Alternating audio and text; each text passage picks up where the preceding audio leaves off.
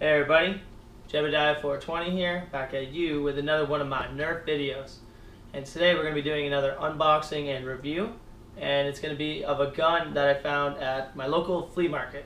Today I'm going to be unboxing the X-Shot Zuru Rapid Fire. It's a 6-shot revolving pistol. Let me give you a closer look at it. So here it is, the X-Shot Rapid Fire from Zuru. It's from the Bug Attack series, as you can see, and it says it shoots 80 feet out of the box. So I'm pretty excited to open it. It comes with these little bug targets, so we have something to shoot at. And as usual, we got more darts than we need. 1, 2, 3, 4, 5, 6, 7, 8. We got 8 darts for our 6-shot revolver. So that's pretty nice. Thank you, X-Shot. Not as generous as Adventure Force, but still more generous than Nerf. I don't know why. Nerf, you gotta fix your stuff. Anyways, so let's go back down to the couch, and we're gonna just, describe what we see at first, and we'll rip it out of the box.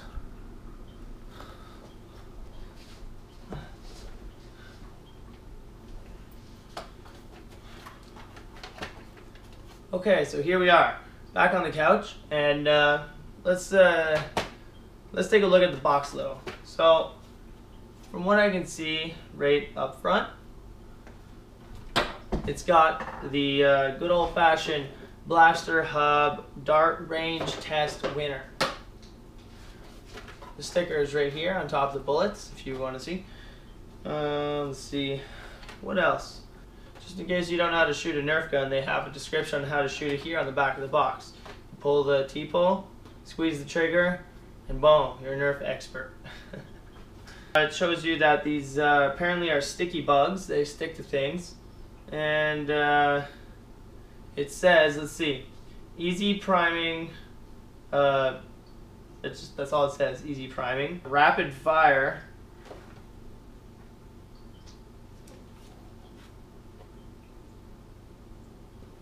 It just says rapid fire, and it's actually pointing to the trigger. It's got a tactical grip. It actually looks like it has a pretty nice grip. It says award-winning darts. That's old news, because these darts are not award-winning. They can't be. Rotating barrel. I mean, yeah, obviously. Looking at the arsenal, they have a few advertisements of other blasters on the back. They got this cool Predator pistol, a sweet Eliminator double barrel shotgun, and this cool attack bow. Here, let me give you a closer look. Here it is. Look at that attack bow. Or that shotgun. Cool. Here's the rest of the back of the box.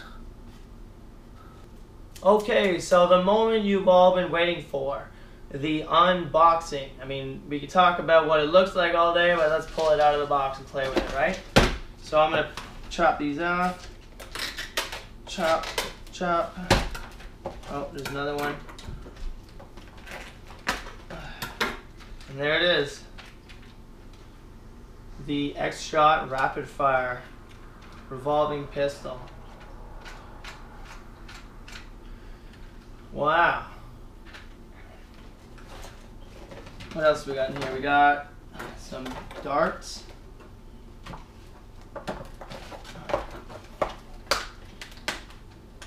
Get these darts out. So these are the award-winning darts, eh?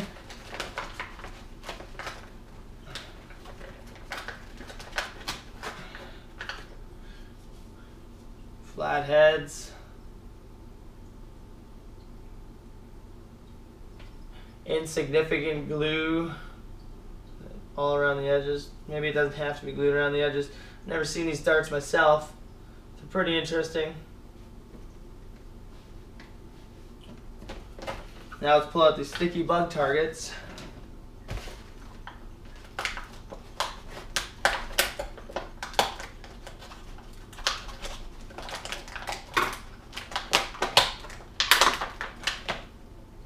Oh, they got sticky feet.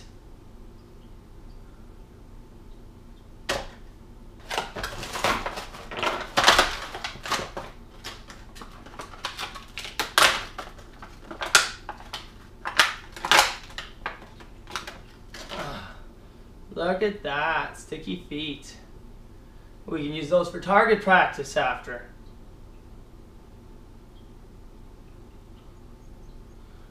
Wonder how these stick to the wall.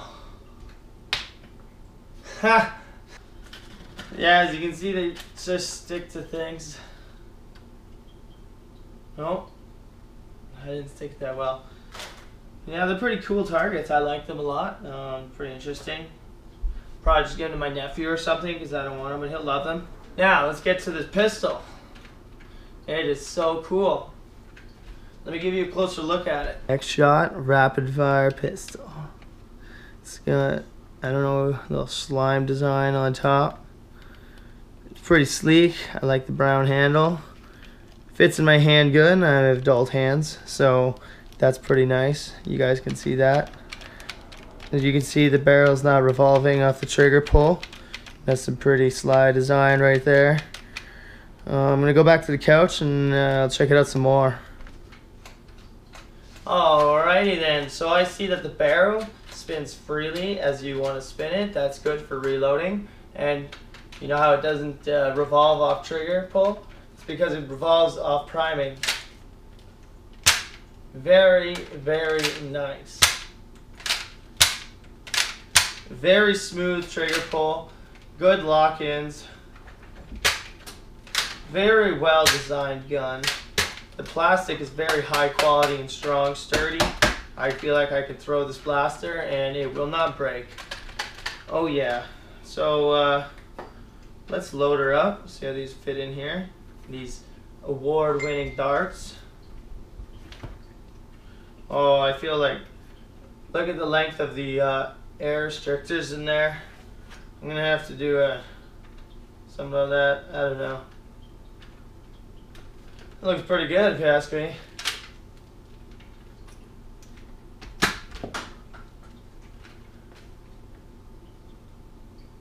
Performance, I'm very unsatisfied with.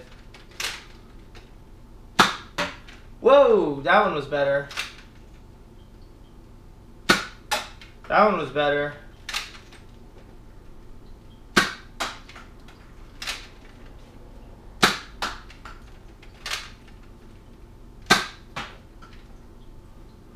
I guess maybe the first one just didn't, maybe it was just too tight in the barrel. Because it shoots not bad. I wouldn't say it ranges, maybe it ranges if it, oh, that one came out like a cannon. We're definitely going to have to take this to the chronograph to get some more accurate, precise feet per second. Anyways, other than that, the handle, the barrel, the cool design and the high quality plastic of this gun, really good gun. The overall stock performance, not the most efficient. Good for any young nerfer who's just getting started, but for any modders out there, I mean it's pretty garbage, right? But if we just throw like maybe a 7 kilogram spring, I don't know, a K26 or something, see if we can handle that. I see this blaster having a very prosperous future in my arsenal, anyways. I don't see many jams in coming out of this blaster. Good quality performance, good sturdy blaster. I definitely wouldn't. I would suggest buying it. I wouldn't say no to it if anyone asked me if they should buy it. Let's take this to the chronograph and then I'll bring it over to the computer to conclude this video and get a better look at everything. And yeah, go to the chronograph. Okay, here we are at the chronograph. And in today's firing test, I figured it would probably be smart to use something that average everyday nerfers use, like these nice waffle darts. We got 6 shots. Let's give her a shot. 63, even though I think I skimmed the side.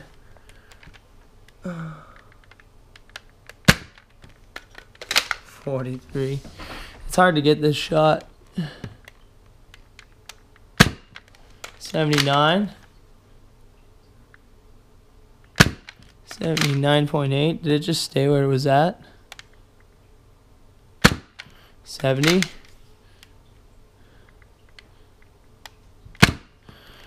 81. Yeah, 6 shots.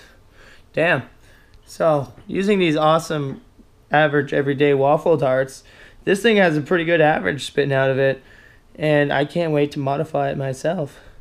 I'm going to take this over to my desk, and we're going to do a final breakdown and a conclusion to what I think about this blaster and if you should spend your money on it. Hey guys, here we are at the desk so I can give you a better breakdown of this gun. So here's a close-up view at the Subaru X-Shot Rapid Fire. No idea why they call it the Rapid Fire. This is a semi-auto 6-shot revolving pistol. But that is okay because I like it a lot. Alright, so let's break this gun down from top to bottom. Starting at the peak of the pinnacle, we have color.